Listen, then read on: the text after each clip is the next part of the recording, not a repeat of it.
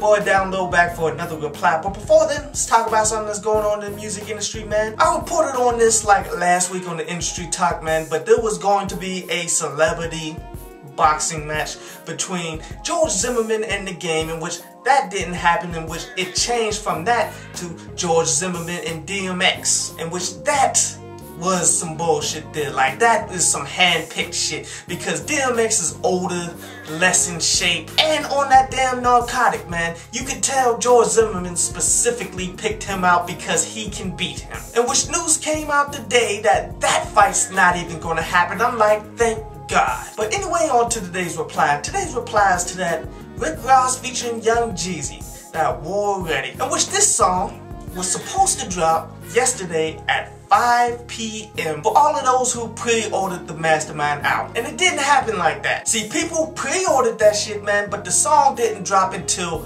way later in the damn day, and that's fucking bullshit. Don't ever promise a time or a date if you can't follow through with that shit, man. It makes you seem so full of shit. This is why pre-orders, man, is such bad fucking business. I mean, you pre-order something that you haven't even previewed, that you don't even know anything about. And a lot of times these people will promise you something and never really follow through with it, or at least half-ass follow through with it in this case, man. That is not a good thing. Now, this song is another song in a long line of songs that's ending beef as of recently, man, and I got to say, that's a good thing, man. There's too many damn stale-ass beefs out here in the music industry, but let's keep it 100 why a lot of these beefs are falling. It's because a lot of these guys' careers are tailing out, man. See, the buzzes of both Rick Ross and Young Jeezy isn't like what it once was, man. So they come together to make this money.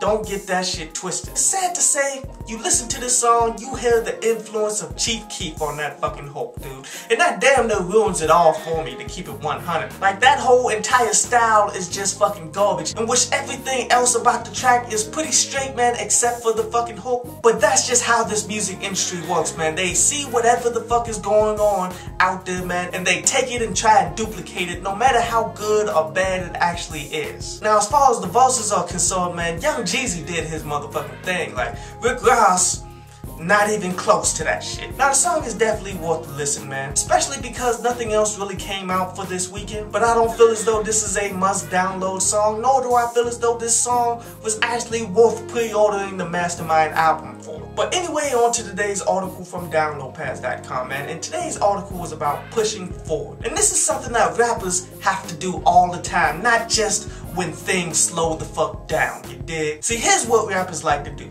They like to create their own lane, they like to create their own sound, and just stay there. Try to maximize off of that shit, when in fact, you need to be continually pushing fucking forward to remain relevant in the game.